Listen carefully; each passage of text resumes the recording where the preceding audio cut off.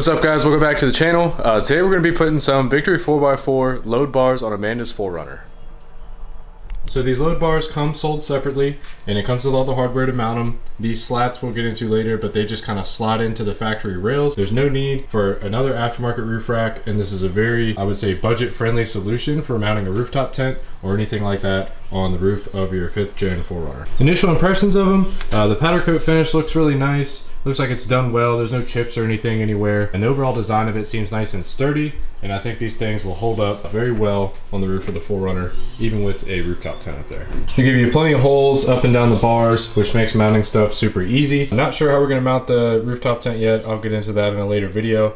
Probably just a traditional clamp around there, or maybe just bolt straight through. And of course, it's also easy enough if you're mounting something strange, you could just kind of drill your own holes. That's what's kind of nice about how this is set up. Just a nice flat surface for you to work with, and it should work out real well. So if you try to remove your front caps, you're not gonna have enough room to squeeze these plates in between there. So you actually gotta remove the rear ones. So we're just gonna take a screwdriver here. Normally you wanna use a plastic one to help protect from damaging. I just put a little blue tape on this one and it'll work for now. So basically you just kind of get the screwdriver under there and pry up a little bit, and you'll find the spot.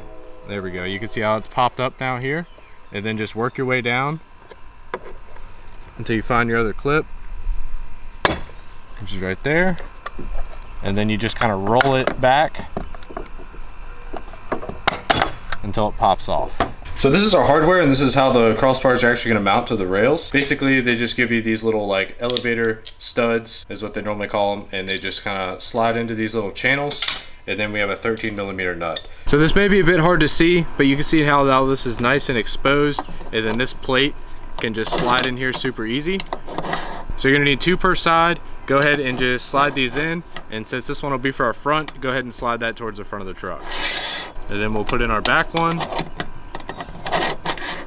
and then repeat the same for the other side.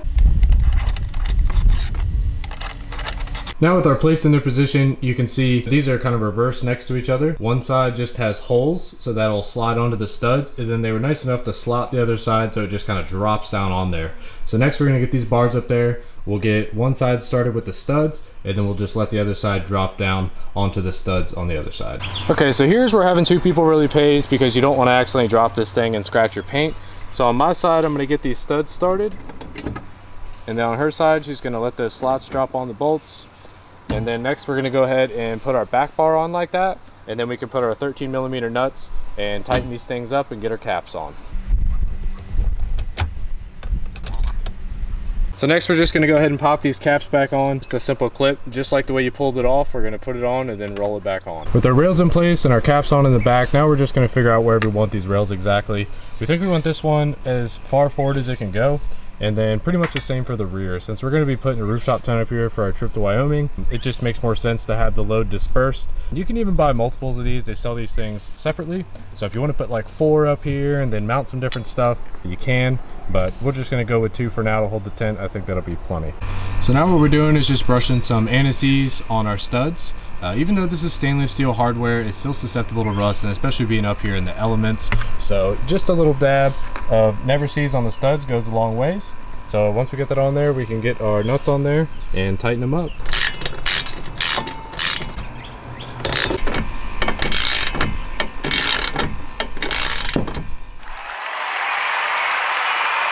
Guys, so that wraps it up. Super easy install on the 4Runner. This is all in preparation for our trip to Wyoming. We're actually taking that 4Runner 9 days from Virginia to Wyoming, so it's gonna be a super awesome trip. We're gonna be running a rooftop tent on it just for, you know, the simplicity of being able to pop up camp and just be ready to go to sleep. The rooftop tent's gonna be able to keep our bedding in it and everything like that, so it's just gonna really simplify things on this long trip. There is a few more things we gotta install before the trip, so I will be doing some videos on that stuff, and maybe I'll be able to get Amanda back out here and help me do those as well. So as always, thank you so much for watching. Don't forget to subscribe, and we'll see you next time.